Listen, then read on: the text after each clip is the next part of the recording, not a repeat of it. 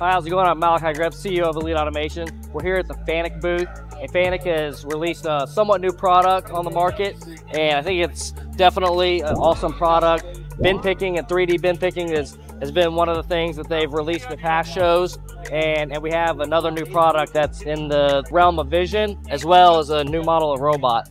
Stacy, thank you for being with us today. Thank you for stopping by. Tell us what we have here. Yes, so this is our M-710i 50M. It is a 50 kilogram robot, and one of the new features about it as well is that it has this curved J2 arm. So something that allows it to do is reach deep down into the pallets or into the carts without hitting the obstacles. So it allows you to get deeper, higher up, gives you a little bit more flexibility when you're planning out your floor space. Yeah, absolutely. Because if you don't have that curve and that J2, then you got to design your tooling to have some special adapter to give you more reach. Absolutely. It could be offset, it could be extending, but it also allows you to fit in tighter spaces. So if you have a lower ceiling, you don't have to raise up your robot as high as well. Awesome, awesome. So what's so special about this AI box locator? So this is our AI box locator. It's one of the products with our IPC, which is this box here. And what this is capable of doing is finding your boxes.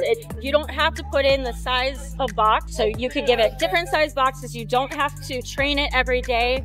It automatically comes with trained data. You can always add to it, customize it yourself to make sure it's even more robust than when it comes in your door. And what kind of like trained data would you add to it? Yeah, so you take a few photos. You can use our 3DV. We have a 3DV 1600, one on each side. So as of right now, is it pretty much only able to handle like square, rectangle type of boxes, or can it handle like any type of like hexagon or any other odd shapes? It's a great question. Right now, it's just squares and rectangles as far as I know. I'd love to test it myself.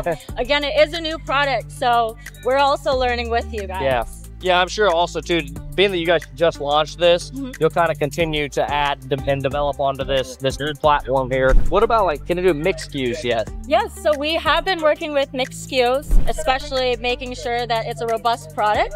So we're not showing it here today, but it is something coming. Awesome, awesome. And so whenever like mixed SKUs, if you don't already know what that is maybe you bring in a pallet that has like a bunch of different size boxes on there, and so like that's definitely much more challenging than like a single size box for like palletizing or de-palletizing. For this AI box locator, is it working both for the palletizing and de-palletizing, or how does that work? Yeah, so we're using the AI box locator for the de-palletizing, whether it be single SKU, rainbow, or mixed de-pal.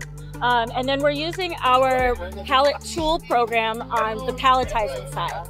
So we're showcasing really two products here at once. With the AI box locator, one thing that comes to my mind is that this is going to be something that's a little bit more simple to deploy and to work with into the future. How is that development or deployment of a system like this? Yeah, so when you start deploying, what it's going to be is drop it in and let it run. Is theoretically what it is. You have the programs basically there. It's just really the vision side that needs a little touch up for your system. We want to make sure it's customized. We want to make sure it's even more robust than it was initially, right? And can this be purchased for like an existing robot? It can. It can. Yes, this is all incorporated. Okay, very nice. So does this have like a specific like generation of robot where it can't like handle this vision application?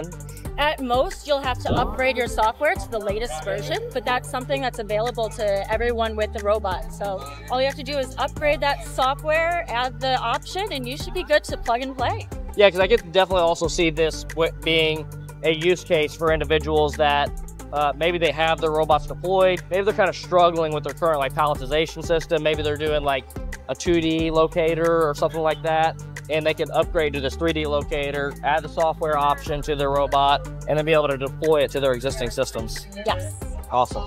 Stacy, thank you for sharing this information for us. Anytime. And Fanuc, thank you for bringing this to the market. It's always good to have new tools that we can deploy for our customers. Thank you so much. Awesome. Appreciate your time. Thank you.